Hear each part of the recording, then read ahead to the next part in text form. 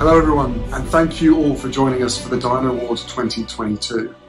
Today we're reflecting on what would have been my mother's 61st birthday, and this year is also 25 years since her passing. There isn't a day during the past 2.5 decades where I haven't thought about the mark she left, not only on me and my brother, but on all of our lives. I see her legacy in all of you. I see her legacy in a Diana Award community that spans multiple generations. I see her legacy every time I meet with families, young people, and children from all corners of the world.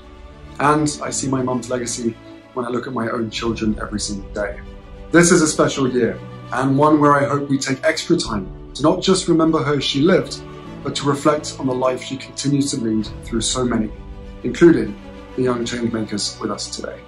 My mother instilled in me, and in all of us, a drive to speak up and fight for a better world.